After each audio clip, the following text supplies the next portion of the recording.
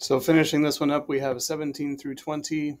And again, our first step is just going to be to test points and see if they land on the line. So 0, 2 is right there. So yes, A satisfies the function. 1, negative 2 is right there. So yes, B satisfies the function.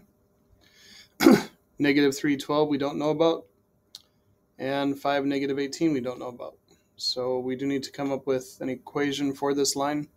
So our slope is going to be down 1, 2, 3, 4. So negative 4. And to the right 1. So slope is negative 4 over 1 or negative 4. And so our y-intercept is 2. So our equation, we'll test it for C, is y equals negative 4x plus 2. And so our y value for C is 12.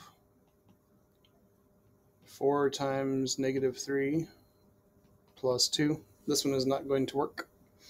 12 is equal to negative 12 plus 2. 12 is equal to negative 10. The answer is no. So C does not satisfy the function.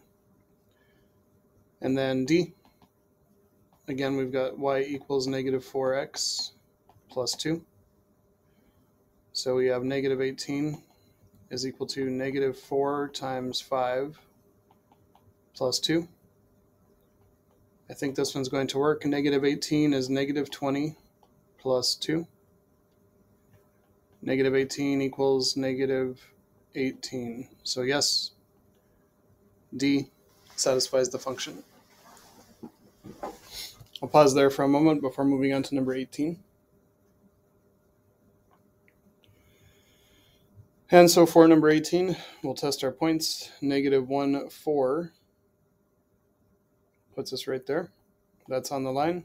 So yes, A satisfies the function.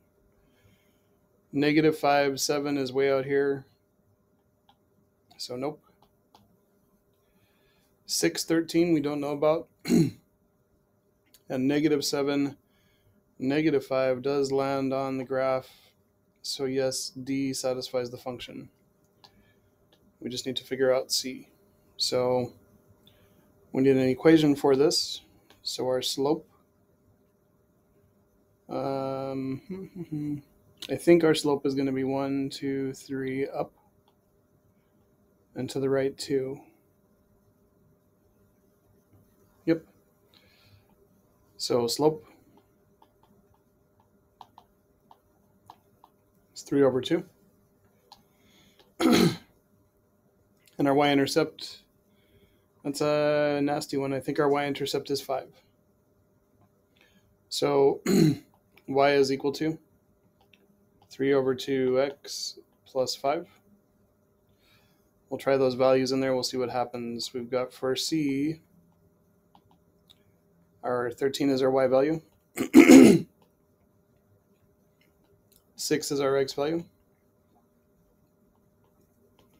So 3 times 6 is 18 over 2 plus 5. 13 is equal to 9 plus 5. And no, 13 is not equal to 14. So C is not a solution to the equation. I'm going to pause this for one moment and just make sure that that's correct. Yep, it's correct. So I'll leave these here for notes if that's something you need, and move on to the next. All right, number 19. Let's test the points. So 0, 2. A lands on the line. A satisfies the function. Negative 13, negative 12, I don't know about. 3, 7. C is right there. It's on the line. So it satisfies the function. And D is negative 3, negative 3. It lands on the line. It also satisfies the function. So we do need an equation to test B. And so our equation, our slope is going to be up 1, 2, 3, 4, 5, and to the right 1, 2, 3. So slope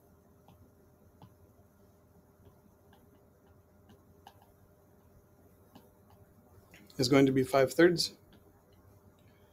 And the y-intercept is 2. So we've got y equals 5/3 x plus 2.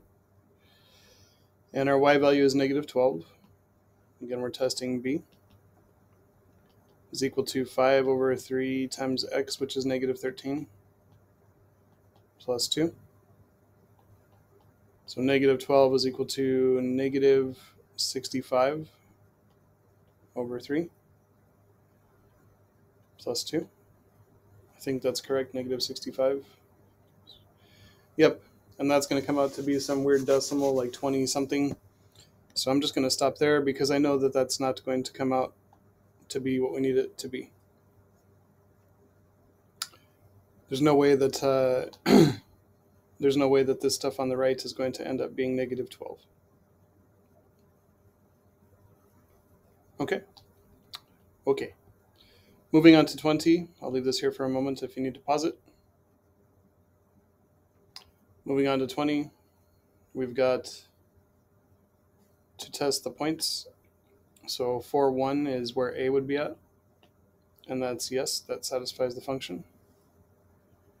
8 and negative 3 we don't know about, negative 12, 10 we don't know about, and 3, 0 lands right there. So we know that that does not satisfy the function. So let's come up with an equation for this so we can test it. So our y value is negative 1, negative 2, and to the right 1, 2, 3, 4. So slope, negative 2 over 4, negative 1/2. And our y-intercept is going to be 3. So we've got to test both b and c. So we'll test b. Equation is going to be y equals negative 1/2 x plus 3 because our slope is negative 1/2 and our y-intercept is 3. So our y value is going to be negative 3. We've got negative 1/2 x, which is 8, plus 3. Negative 3 is equal to negative 8 over 2 plus 3. Negative 3 is equal to negative 4 plus 3, and that's not going to work. Negative 3 is not equal to negative 1. So b is out. C, again, we've got y equals negative 1/2 x plus 3. So 10 is equal to negative 1/2 times negative 12 plus 3.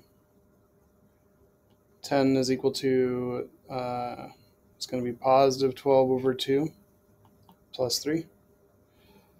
And this one's not going to work. 10 is not going to be equal to 6 plus 3. 10 is not equal to 9. So C is out. And that's it for this video. I'll pause this here for a moment so you can take notes from it if you need to.